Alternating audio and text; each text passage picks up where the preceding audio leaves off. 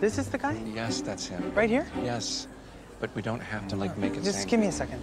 Hey, Larry? Hey, Zeckelman. Yeah. You have a problem with the name of our child?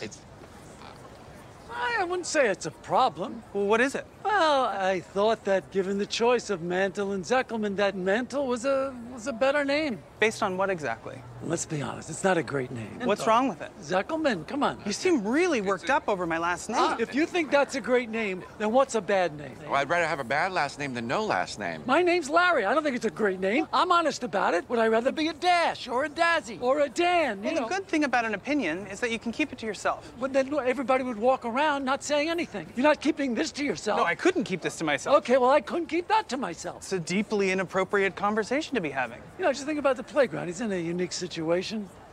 What's that supposed to mean? Yeah. Well, you know, the two dads. Yeah, it's not that unique of a situation. Maybe it's not unique, different. Different? Well, it's... Slightly different? Slightly different. To us, it's normal. Yeah.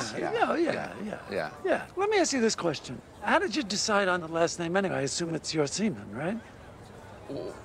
What did you just say? We're talking about semen now. I assume it's your semen? It's... Because that's how you got Zeckelman? We're having this conversation? Well, I mean, I'm just wondering how you got there. It's, it's my semen. If you must know it's his semen. It's your semen. What's the problem with that? I mean, you would think that, you know, the donor would get the name. Well, we had a conversation at home about it. Because it's a private thing. By the way, I don't know if you've chosen a first name, but if you need any help, I'm your guy. Are ya? Because you got two first names. How about this? Off the top of my head, Ziggy Zeckelman. You think Ziggy Zeckelman is a great name? I do. Scooter Zeckelman? They're all good names. We'll put them both in the hat. We're not putting that in the hat. How about Foots? Foot Zeckelman. Foots. Is our family a joke to you, Larry? No! Zeckelman needs a cool first name.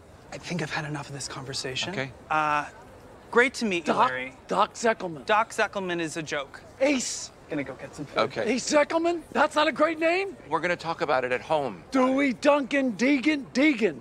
After the Major Deegan Expressway. We got plenty of options. I'm giving you gold here. Chris. The last... 1 second. Okay. Forget it. Thank you. What? Don't bother. I gotta go. Babe, come on. Come back.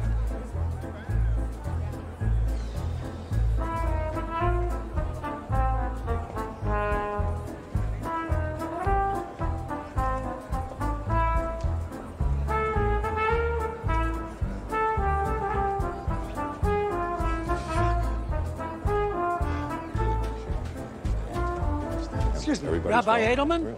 Can I talk to you for a second? Excuse me. Yeah, sorry to Hey, interrupt. I'm glad you're here today. Who's in charge of the bricks? I am. You are. Yes. You know there's a brick that says Larry David is disrespectful to women. You allowed that to be up there? We don't really edit the bricks. The donor gets to express what thoughts and feelings. Oh, so they anybody have. could write anything they want on a brick? Well, we would not like hate speech. Well, what is that? That's hate speech. I think it's strong dislike speech. Okay, I want that taken down. We only add bricks. We don't take them away. Oh, you don't remove bricks. That brick is going to be up there forever.